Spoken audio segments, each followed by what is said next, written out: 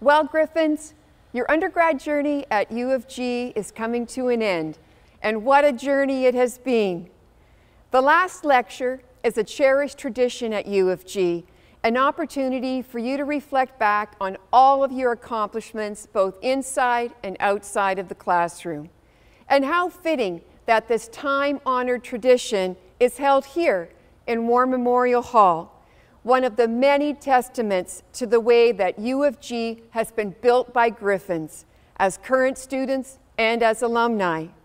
And how ironic that as I stand here speaking to empty seats after 3 years of lighthearted griping about classes in War Mem, that so many of you now, after a year of managing a pandemic, would long to sit in these empty seats in front of me. You are the people in the history books of the great pandemic.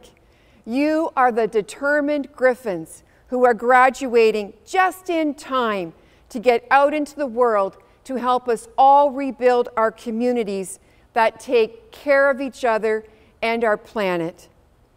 As you look ahead to improving life in your chosen career or profession, or as an entrepreneur or grad student, know that we are very proud of you.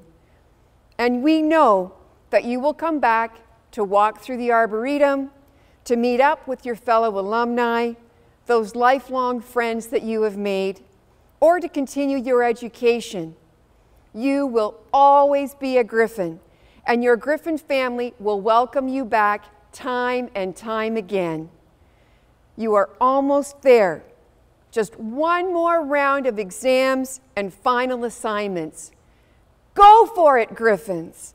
Give it everything you've got. The world needs your Griffin spirit now more than ever. You are hardwired to improve life, and we can't wait to see the impact that you are going to have.